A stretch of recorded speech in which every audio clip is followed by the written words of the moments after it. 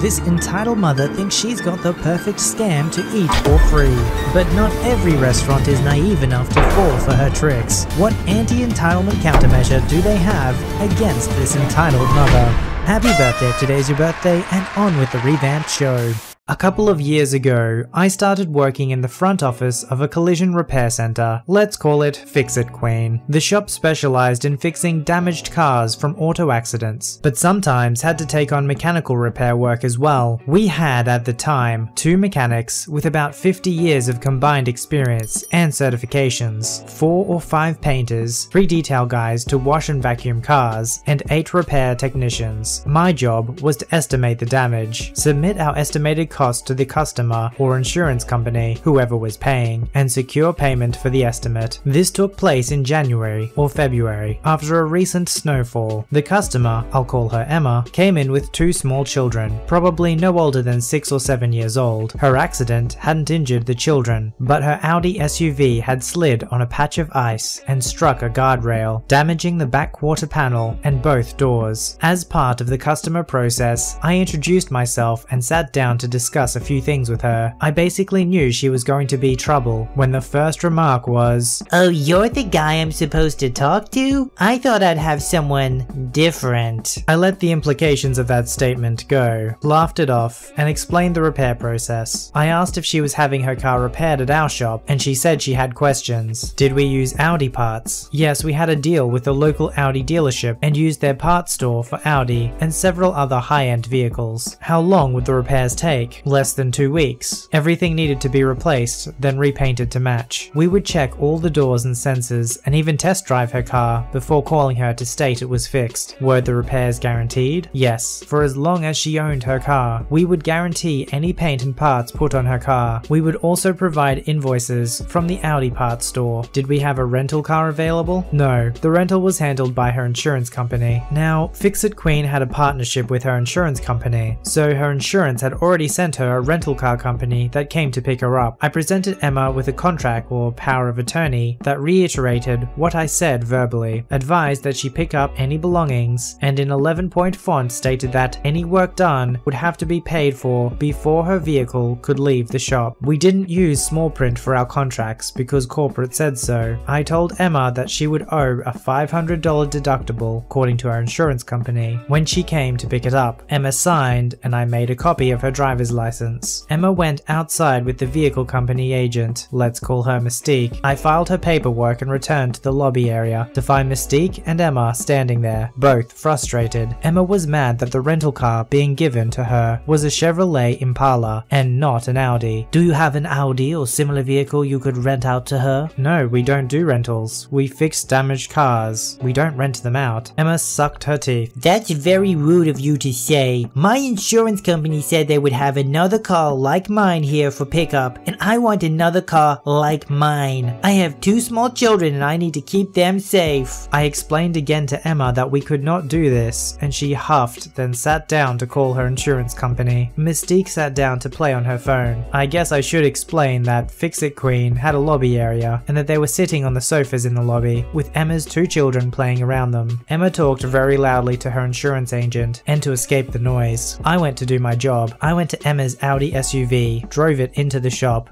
and assigned it to a technician. When I returned to my office, Emma was still on the phone, yelling about the substandard rental car. My boss came to the door of the office and asked what was going on, so I explained and told him I was taking care of it. I continued to ignore Emma's ranting on the phone and threats to drop her insurance company so I could call the Audi dealership to order parts. My contact there verified part pieces and guaranteed delivery by the end of the workday. I sent the order to her insurance company to have payment transferred to us and went to tell Emma the good news. After a few more minutes, Emma got off the phone. She had been in the lobby for a little over an hour. I asked how things have gone with her insurance. Emma basically stated that she was going to take her car and leave and would drop her insurance as no one was helpful. I asked Emma to hold on and went into the shop to find her car. Auto repair technicians usually work quickly because the more cars they work on, the more they can get paid. I found Emma's Audi SUV with both doors removed, the rear bumper loosened, and the tech was working to remove remove the right tail lamp. All of these steps were necessary to replace her damaged doors and quarter panel. I returned inside and told Emma what had happened. She shrieked at me, shrieked and grabbed her hair because we had already started working on her car. She accused us of working on her car without permission, threatened to sue us, and called me an idiot. I went to the office, made a quick copy of her signed contract, and brought it to Emma. I told her that she had given us legally binding permission to work on her car and that we had begun work per that agreement. I also told her that in accordance with our work authorization, if she chose to remove her car, she would first have to pay the fees for the work already done. We would stop work until we could verify how we would receive payment. I also told her that Mystique would be able to advise the rental car company's fee on upgrading her rental. Over the next 3 days, Emma called several times, her insurance called several times, and other collision repair shops called several times. Everyone wanted to know how repairs were going and what's going on, etc. My answers were always the same. Emma owed a $200 USD bill for the labor involved in starting the repairs and cancelling the parts order, and after the first 24 hours, we were charging $25 US per day in storage. We would not do any further work until we were paid for what had been done. By the end of the week, Emma came in personally, talked to my boss, and agreed to repairs as she was paying out of pocket for an Audi rental for her children. Her car was fixed by the end of the following week, but I think her insurance ended up dropping her because we charged them for storage fees in accordance with our contract. Often people like Emma end up making life more difficult for themselves than it needs to be. A lot of this comes down to expectations. She expected a particular car in a replacement without doing the research first. She expected to just take her car back without properly having read the contract to see that she actually owed them for the work that was done and that she had given permission for them to start work straight away. If only she had done that little bit of work beforehand to understand the service she was going into, or post that fact, realizing she hadn't done the research, just accepting their terms and conditions, she could have saved herself a lot more money and a lot of stress.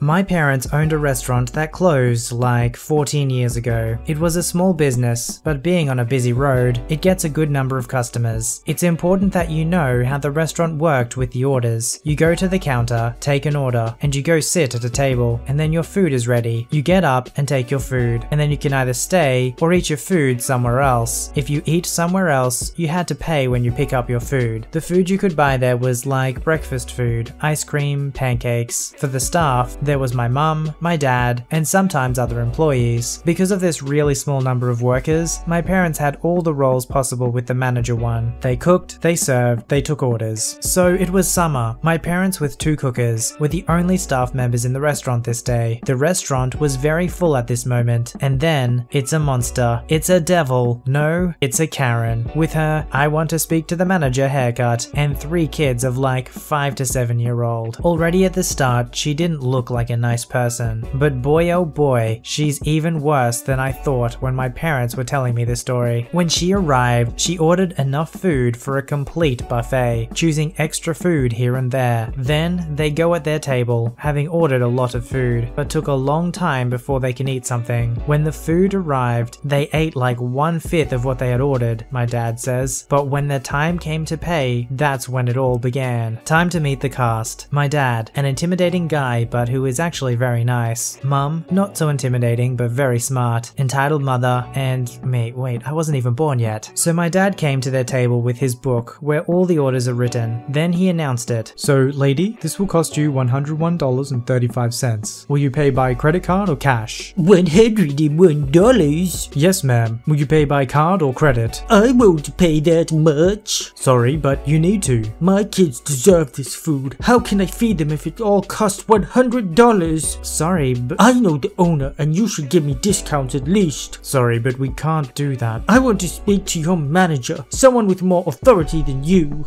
My dad then turns around to go to the kitchen and then comes again and says, "I am the manager and I will ask you to pay immediately." EM huffs and then pays before leaving by screaming, "I will get all of you fired." It would already be a good story of entitled parents, but too classic for me to post it. You know what that means? It's not finished yet. The next day, she came again, but this time with a random guy that nobody in the staff knows, not even my parents. My mum came to talk to them. "Hello, how can I help?" I'm here with the owner, and he wants to speak to your manager. Yep, she said that. So we have another person that I'll call FO for fake owner. Sorry, I think I misunderstood you. What did you say? I am the owner and I want to speak to the manager. My mum was very confused and goes to find my dad. She again thought she misunderstood the lady. Hi, do you have any I'm here now with the owner. Yeah, I'm the owner and I fire you for being rude with my friend. Yep.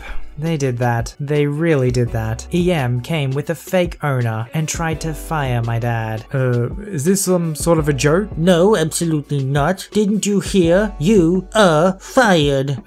You got me. Now this isn't funny anymore. No, this is for real. Now go away off my property. I'm sorry, but you can't fire me. Yes, I can. Are you sure? Yes, I can. That's funny because I am the owner. Their mouths were about to hit the ground when he said that. They were so confident and then they shut their mouths. They tried to run as quick as possible, but my dad quickly grabbed them by the shirt and pulled them inside. Now my mum, dad, and the co-owner that came after my dad called him and had a long conversation about how that's not illegal, but they wanted a caution of $300 for what they tried to do. After that, they left as quick as possible. What I want to know is what kind of friend would volunteer to be the fake owner? They seem to think that it wasn't illegal, but I'm pretty sure impersonating someone is. So to have the nerve to go up to a business pretending to be the owner to fire someone, you have to be a pretty strange person to think that that's going to actually achieve something. I'd like to imagine that she put an ad on Craigslist asking someone to impersonate as the owner of the business and paid them like $10 or something. That's the only way I can imagine somebody actually doing this.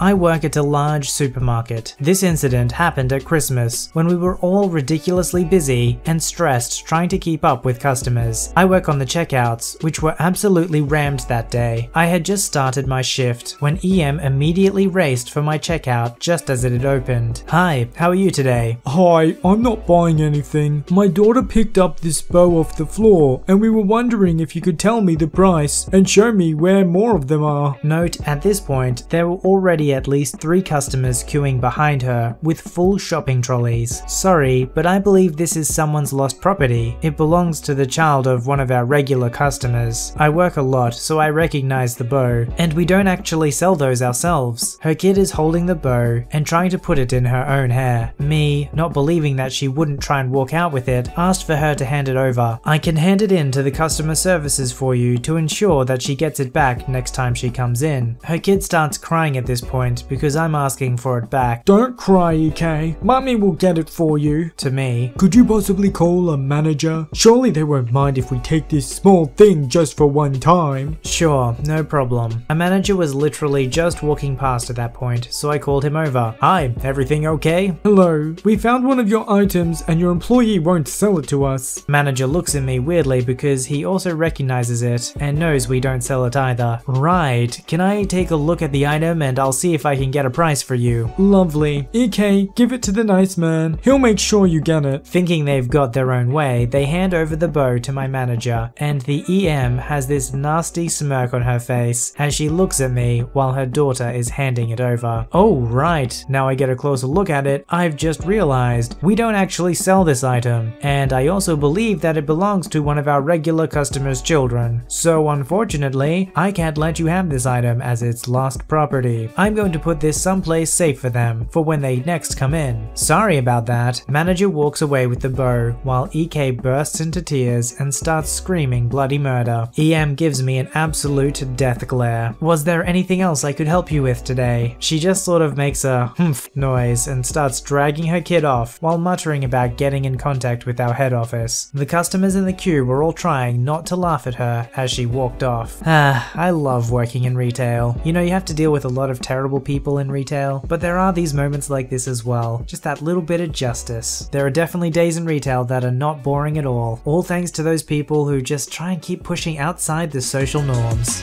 Submit your story to be read on the channel at VoiceyHereStories@gmail.com and join our Voicey veteran community at r/VoiceyHere. Don't forget to like, subscribe, and hit that bell to never miss an episode. Alright Voicey veterans, I'll see you in the next one.